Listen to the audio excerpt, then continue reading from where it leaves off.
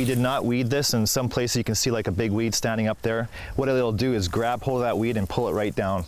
And it's amazing how it does that, but it's just like a little octopus. It's one of the warmest days of the summer, a sticky stillness that hit 33 by midday. Lawrence Warwaruk is checking in on his hops while he waits for that hot sun to dry out his fields, enough for combining. It actually starts with a rootlet. It's called a rhizome, and it's about 6 or 7 inches long. And we plant them in the springtime, and they are here to stay now.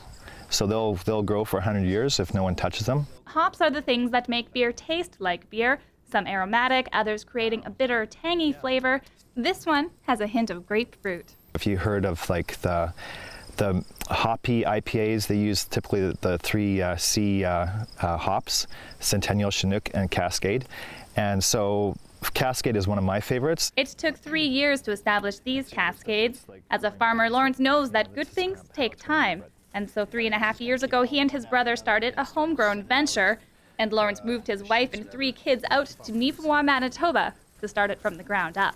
In order to like pursue the dream of a Farmery estate brewery, we needed to grow the ingredients that go into our beer. So we needed to experiment with growing hops, which we're doing, of course, and get back to farming and start growing barley.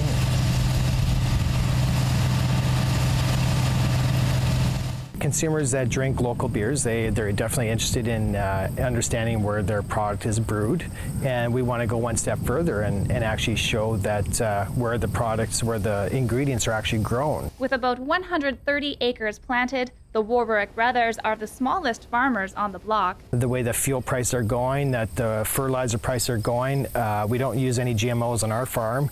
And I think that if it was only about production and volume, then I think that you would have to resort to those things. But I think that if we can make it sustainable and viable on our small footprint of a quarter section of land, I think that's how the prairies got settled back in the early 19th century. We knew that we were doing a good job with selling other people's beer, and I think that we really connected to what the consumer wanted to drink and what they wanted to support. Chris and Lawrence are pretty familiar with the 150 beers at their Lux Saloon Gastro Pub. Their Farmery Premium Lager is now on tap, even though a lager is not a typical place to start as a brewery. I think it was a very relatable product so that we could, first of all, get the consumer to relate to our brand. And later on, we're going to be experimenting with some of those ales and stouts and stuff like that. For now, it's a focus on the lager and on the land that's giving it life. To sustain that, Farmery Brewery is counting on a growing consumer base concerned with where it's getting its food. What we're doing with beer is just no different than that. We're taking it right back to its grassroots, and you get to know where your beer comes from. At the end of a hot Manitoba day like today, the Warwaruk brothers are no doubt enjoying drinking their product as much as they are making it, and they're hoping to provide the same experience for consumers in the very near future by building a brewery right here. Just a few kilometers east of Neepawa, Manitoba. For Go Winnipeg, I'm Kim Kasher.